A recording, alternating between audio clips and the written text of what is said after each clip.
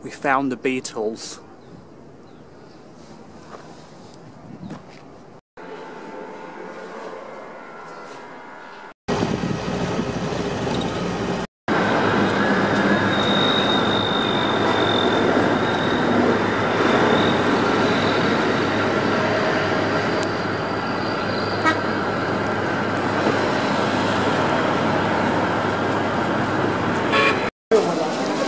Let's go through.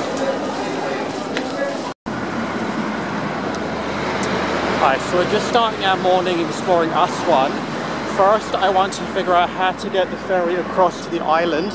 I asked the guy in the hotel, he said he doesn't know. Tourist hotel doesn't know. So next now I have to find where is the actual ferry. Okay, according to Google Maps, this is the roundabout.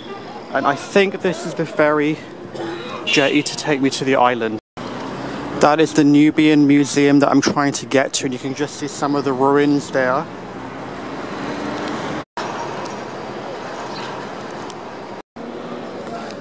Alright, so here comes the wild goose chase. He said go to the other side, so I have to go around here now. This may be the one that I want. Again, you can see the museum there. That's the Aswan Museum. There's a ruin there. And there's, I think, the Nileometer there. Okay, so it does have a signage here. Okay, is this the right one or not?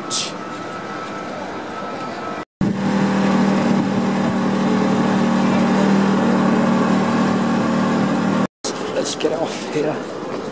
Okay, shukriya. Just winding through these alleys trying to find the place. So trivia for the day, how do I go back through all those alleys to find the ferry back? There's a museum just there. He made it there before me, he's waiting for me, oh my god. So I thought I could outsmart him, but he was waiting by the ticket office for me. And the museum's still closed right now, so he's still waiting for me. So the ticket was 160 Egyptian pounds. So you can see some of the ruins behind the railings, so I guess I have to wait for them to let me in to go inside. Now the heat's starting to come up, it's just gone about maybe 8 AM now. Up until now it was fine. Now the heat's starting to come. Okay, so they do have a gate, so I can go in before the heat all rises. So that's the museum building. This is the southern part of the island, and so there's all these things around. So you don't just go to the museum, you have to walk around all of this, but I think the ticket lets you into the whole site.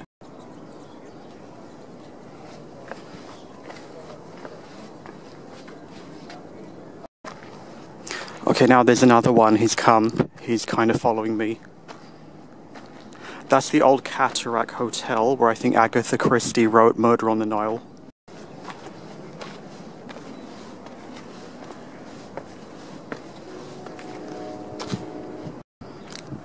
So it is 8 AM, it's still a little bit breezy. It's come early in the morning, so you can still get here before the heat rises. And there's actually more outdoors. You see how big this site is. I mean, it's probably more interesting than the museum. So this is quite big, this site. So you do want to come early morning before the heat is bad. Otherwise, you're not going to appreciate this in the heat.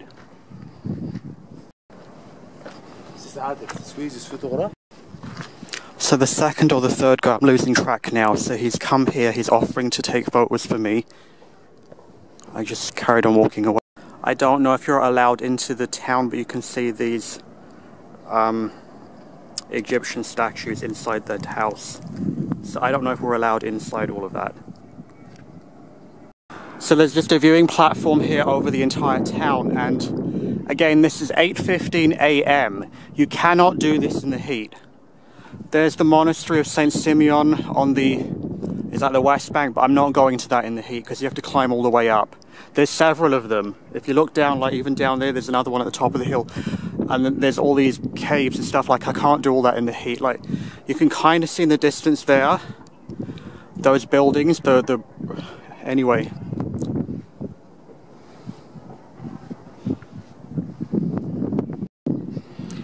Okay, again, some more of these walkways. There's still a little bit of a morning breeze. It's still quite comfortable right now. Okay, those were the statues, so yes, you can go down these stairs, and it's a little bit shady down there as well. So welcome to my humble abode. Apparently no, you can't go in. So you can just look through the gate. And I don't know if they have one on the other side, because this is the wrong side. It's just in these ones we want to see.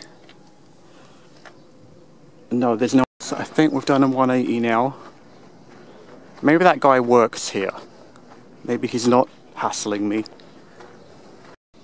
So here they've kind of drawn them in where the originals were, then you can see what's left, the feet there. And then there's different ones here. So I'm inside that temple. Again, they sort of drew them in the middle. Here's a good one.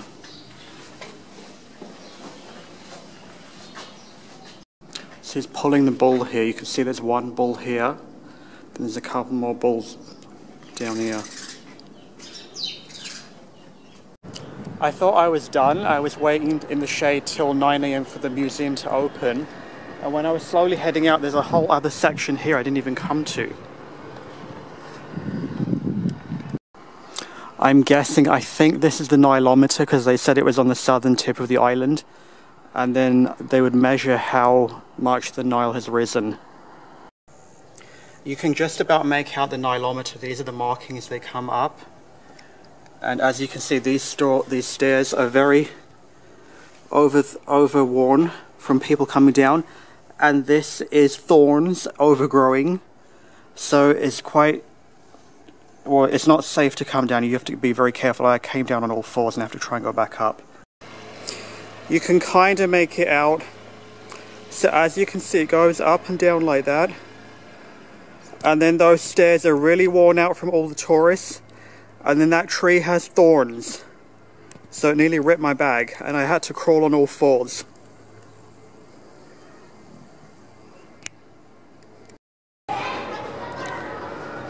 So I didn't have to wait. This museum is closed, and there's all these kids that are chasing me off, and they slam the doors shut and they keep saying closed, closed. So I guess I head back now on the... Okay, so the museum is just these two rooms here, and he had to unlock it for me. So this is it, on the side of the building. So it's not the entire building. So he had the key, so he was the only one that could let me in. And these kids are all still saying it's closed.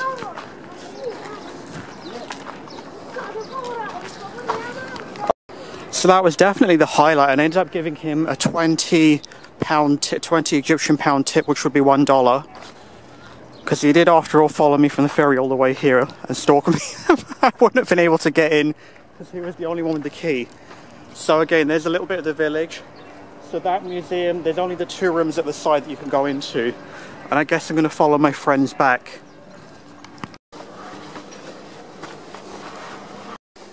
I have no idea how to get back.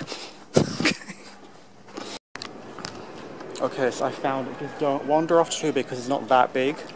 It's literally just there. But you have to go through all of the alleyways. So this was the ferry.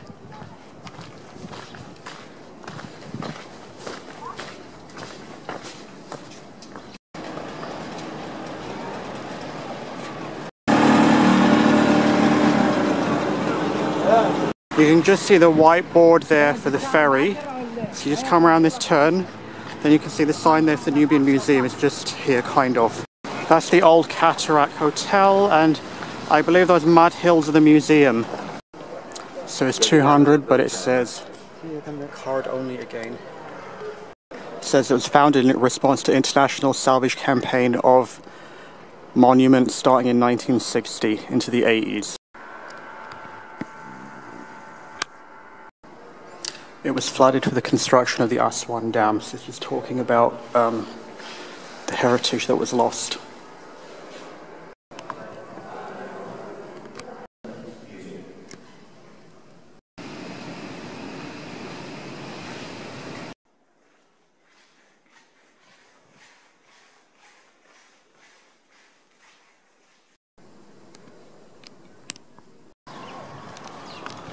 So that was all indoors. It's a good way to stay out of the heat, and now there's some architecture outside, so I'll just briefly look at this as well. I don't know if you can go inside the mud houses, like I don't want to walk around in the heat now.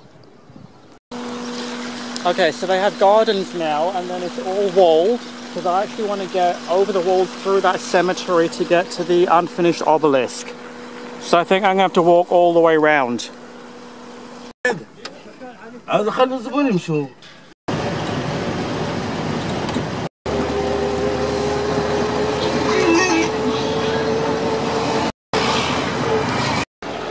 He's going to go and wait in the shade by the other exit.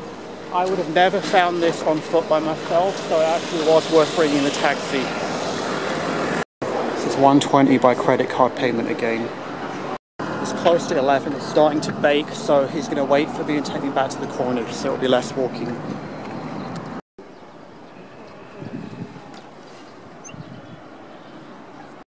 So we just have the top of the Unfinished Obelisk there.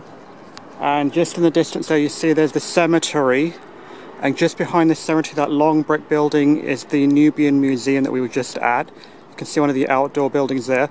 So in theory it's just kind of straight. The way the road layout is, because that whole cemetery is fenced off, you have to go all the way around, and then in this heat, like, no, it's better to just come on by taxi. Like, I can't manage this kind of heat now. It's about 11 AM and it's starting to bake. So there's two, that's the unfinished one, and that one they took out, you can see the side face there. So there's two Ramses, 1 and 2. So he's leading me around, he's going to want money again. I think this is the head, you can kind of see some hieroglyphics there.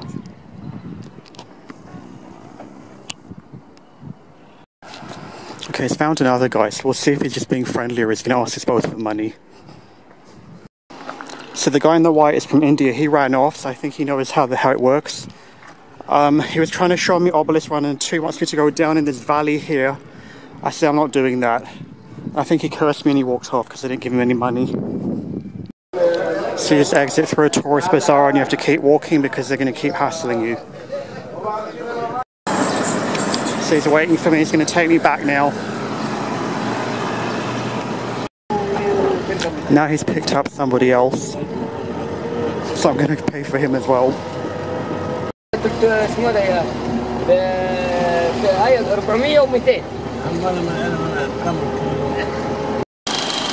He's just driving off. He's a very happy man. He made $10 to drop me back at the roundabout by the ferry terminal, which was just there.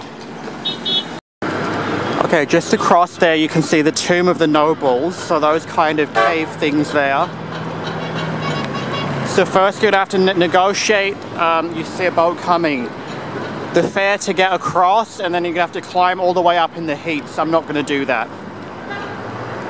And at the top, I don't know if that's the Aga Khan Mausoleum, but I'm not doing it in this heat.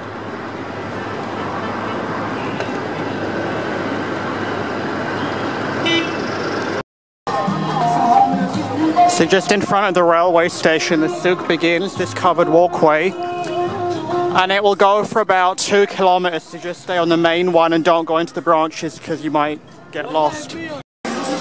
So I don't want to start filming when I get into the busy part because they're all going to start hassling me. They already hassle me without a camera.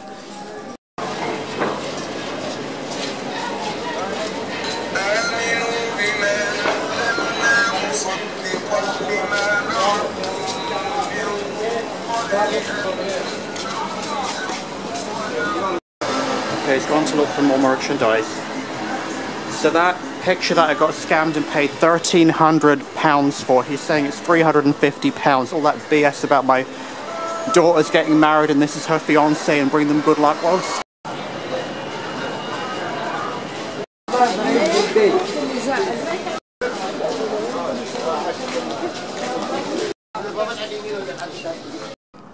okay, we're just going to close at the Aswan Museum where we started first thing in the morning at 8 AM. So thank you for watching. Check out my other videos from my trip to Egypt.